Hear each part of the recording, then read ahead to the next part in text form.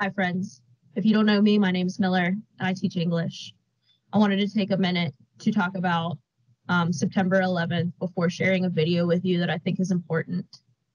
I was in my second day of 7th grade.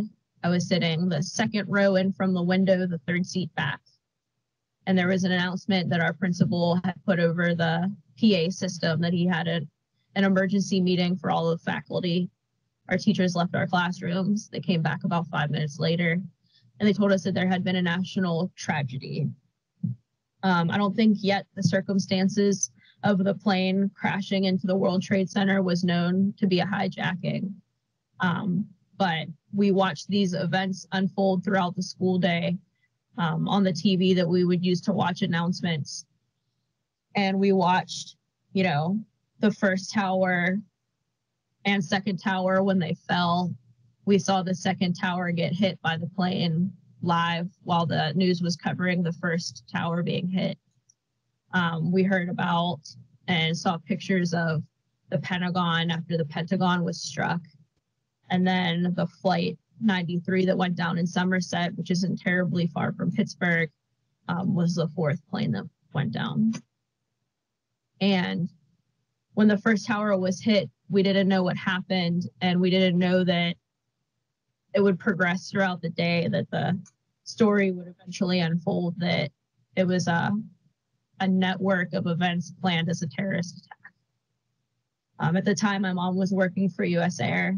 That was terrifying because I didn't know what that meant for her. I didn't know what that meant for the people she worked with that I grew up around, or the pilots that she scheduled for years that would sometimes come and visit us at the house.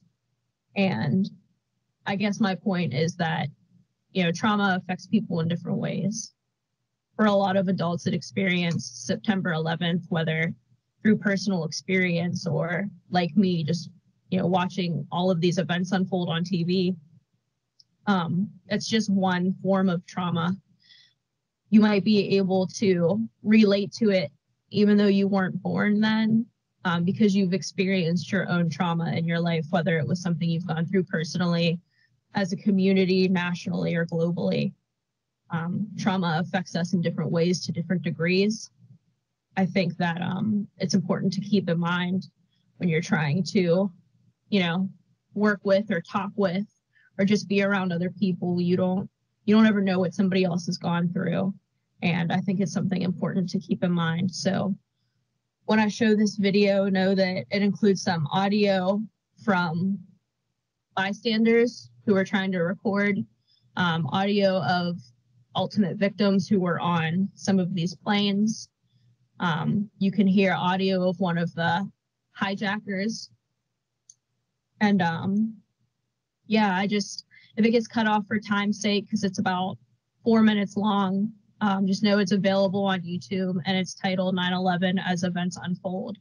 And if you need a frame of reference for why today is so important to so many of us, it's something that I recommend.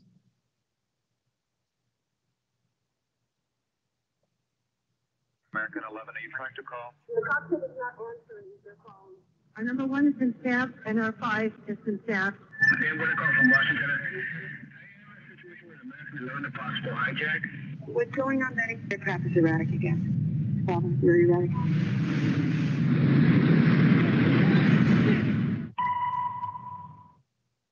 Betty, talk to me. Betty, are you there? Betty? Betty? A plane just hit What? the 737. Did what? The World Trade Who are you Center. talking to? Oh, God. Oh, my God. United 175, New York. We have some problems over here right now. We might have a hijack over here, 2 of them. Jules, this is Ryan. Listen, on an airplane that's been hijacked, and things will go well, and it's not going to do this. I just want you to know I absolutely love you. I want you to do good. So happy to sign. Same for my parents and everybody. And I just totally love you, and I'll see you later. Bye, babe.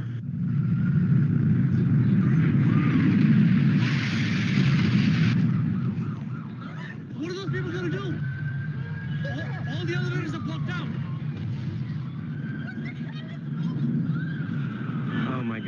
so both towers are now. Okay, I got an aircraft 6 miles east of the White House. Crystal City, just north of Crystal City. Just to the north of your tower. Yeah, stop all departures. Pentagon just got hit. Don't say that. God damn, I can't even protect my NCA. United 93, that traffic for you is 1 o'clock, 12 miles eastbound 370. Negative contact, we're looking United 93. United 93, Cleveland, if you hear the center ident. I got the business, huh? You remaining to be, you have the ball,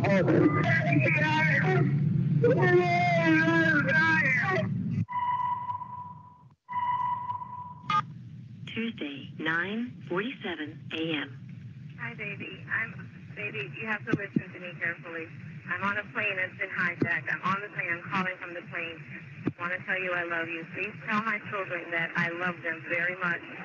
And I'm so sorry, babe. I hope to be able to see your face again, baby. I love you. Bye.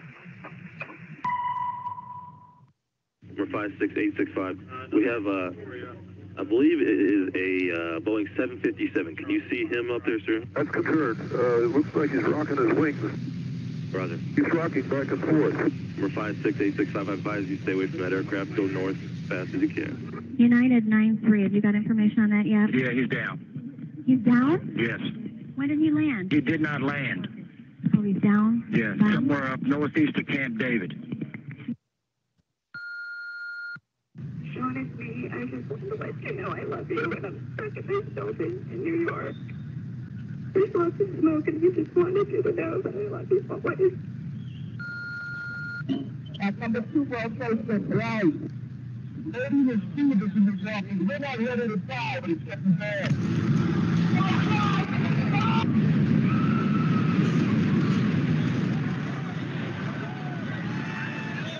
I'm on the 83rd floor. I'm gonna die, aren't I? No.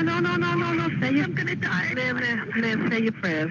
We're gonna think positive because you gotta help each other get off the floor. Now.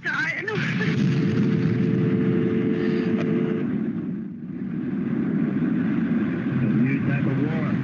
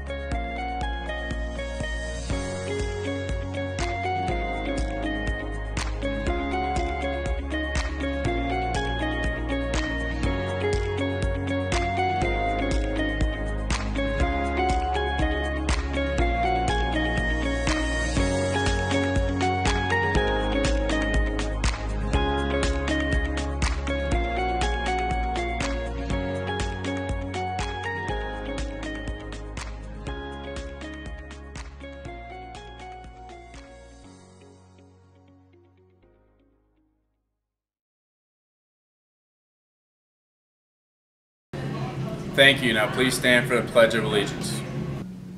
I pledge allegiance to the flag of the United States of America and to the republic for which it stands, one nation, under God, indivisible, with liberty and justice for all.